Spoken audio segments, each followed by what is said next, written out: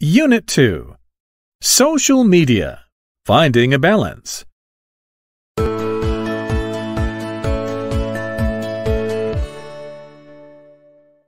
Read about it.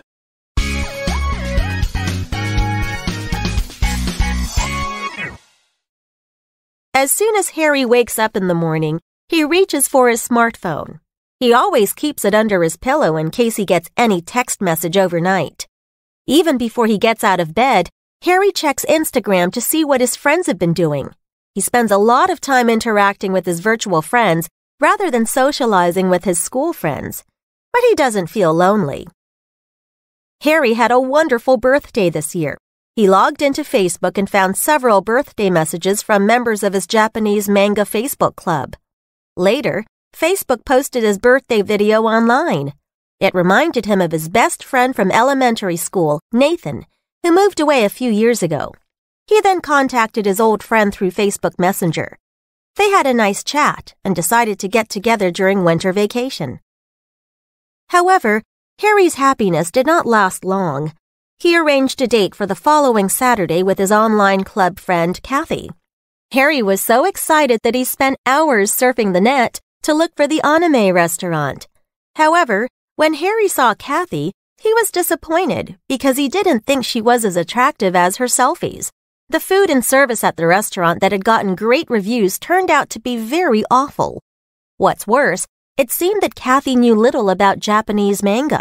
The conversation was awkward for Harry. Later, Kathy even asked Harry to lend her 1,000 NT dollars. Harry turned her down, and thus Kathy posted the picture of their lunch on Instagram and made a remark about how stingy Harry was. The negative comments that followed left Harry speechless and furious. Nothing could be further from the truth. When Harry met Nathan during vacation, he complained to his friend about Kathy. Nathan comforted Harry, telling him that his aunt had a similar bitter experience. They talked about the pros and cons of social media.